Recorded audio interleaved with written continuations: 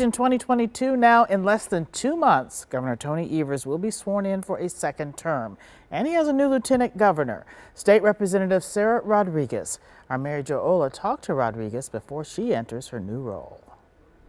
What is it about this park that you like? So I love this park. It has the beach over here, which is fantastic, and I used to bring my kids all the time. Life has taken Lieutenant Governor-elect Sara Rodriguez around the world, but home is in Waukesha County. It's where she grew up and wanted to raise her kids. Rodriguez stayed busy while she was a student here at Brookfield East High School. She loved to play softball and explored her interests in forensics and debate and the violin.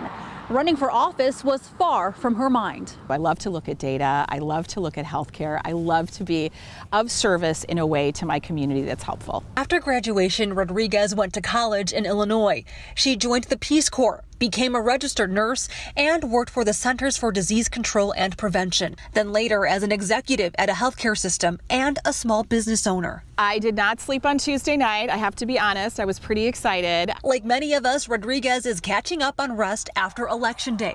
Governor Tony Evers clinched a second term, this time with Rodriguez by his side.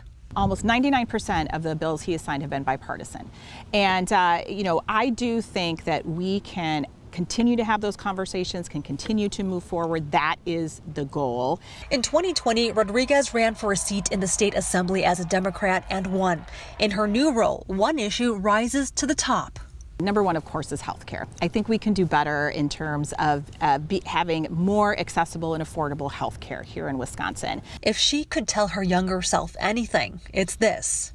You never know where your life is going to take you, and you never know what's going to happen. And so when you see an opportunity, be open to taking that opportunity. Mary Jo Ola, TMJ4 News.